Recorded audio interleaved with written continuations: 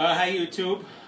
This morning we're going to do something that is very simple. We're going to swap out the barrel on this Browning Buckmark, and we're going to put a 4-inch Tactical Solutions barrel on this. Why? Great barrel, very accurate, but I wanted, one, I wanted a threaded barrel, two, I wanted a shorter barrel, and Browning does not make a 4-inch barrel for it. Instead of getting it cut down, I just figured, I'm just going to order this. Got some quotes that were actually more than this from local gunsmiths, although from what I understand there's some that can do it cheaper. They could have cut this down. But anyway, we're going to swap this out. I'm going to show you how easy it is, and going to have a new barrel on it. These are made of aluminum. They're very light, and obviously with the shorter length it's going to be lighter, but I have a scale and we'll kind of show you how much weight you'd save on that. I mean, it's obvious there's going to be a weight saving, but anyway, what you're going to need is a couple Allen wrenches. Have them already set. They should have come with your Browning gun. If not, Allen wrenches aren't so hard to find. Seems like you get them with everything nowadays. So, first thing you're going to need to do is remove this top rib here.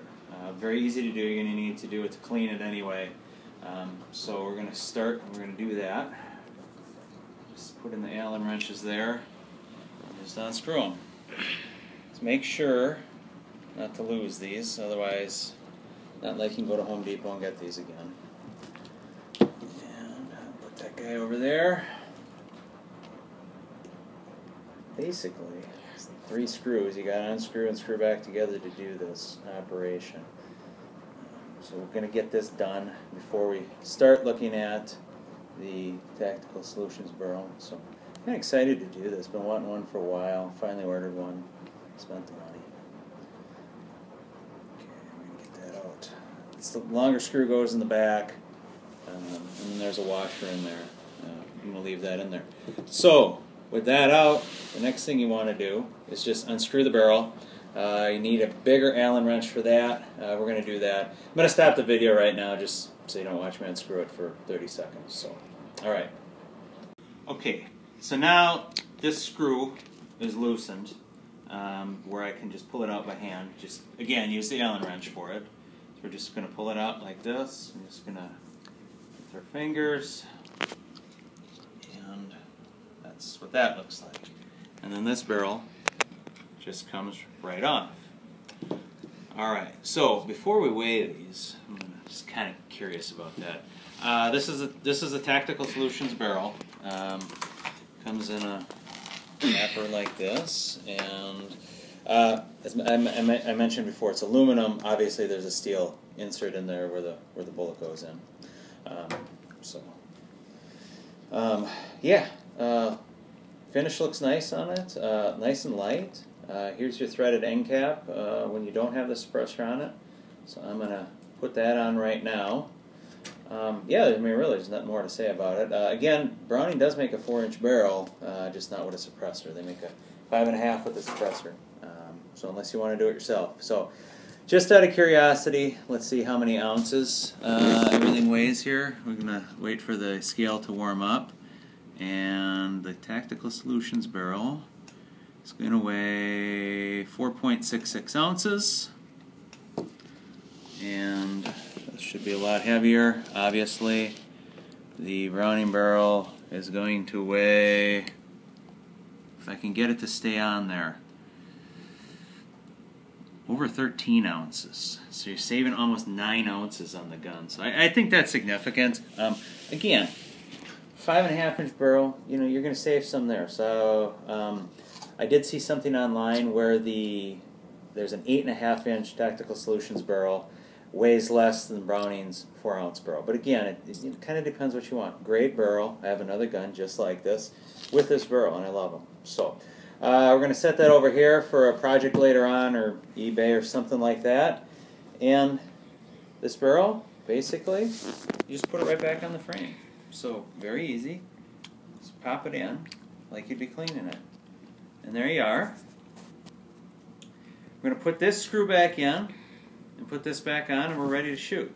So I'm going to start this, with my fingers, and then we'll stop the video stop the video right now, and we're going to screw this in because it's really boring. So probably more boring than what I'm talking about.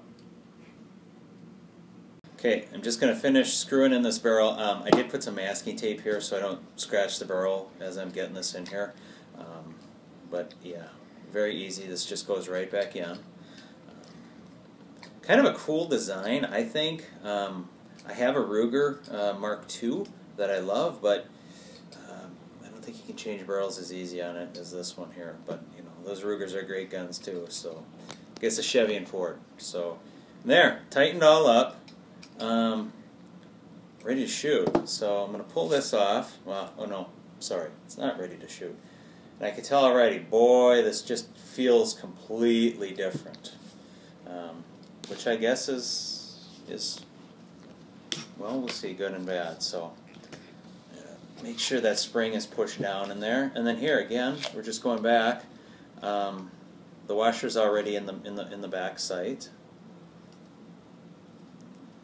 Just going to get these going by hand because it's a lot easier. The nice thing is on these Tactical Solutions barrels, everything lines right up.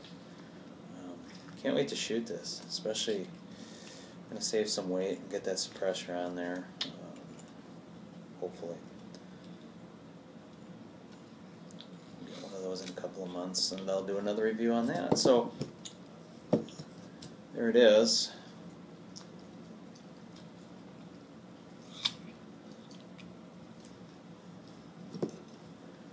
So I had a Browning with a 4-inch barrel before, but I sold it stupidly. And then I came across another 2 Brownings, and within a couple weeks of each other, and 5-inch barrels, and I thought, get one and move this back on. Real easy with the Allen. Just, of course, make sure you got the right size in there. And there you go. You know, gun is unloaded. I'm going to go back and I can just tell this is a completely different feel. Way, way lighter gun. Again, smaller barrel it's going to be, but you're saving close to 8.5 ounces on this. So, very cool. That's it. That's all it takes. And it's going to shoot. And it's real cold outside today. But maybe we'll go out and shoot it and see what it is. Anyway, thanks for watching. Okay, we're going to do a quick test fire. Wind chill's 30 below, so we're going to do this real quick.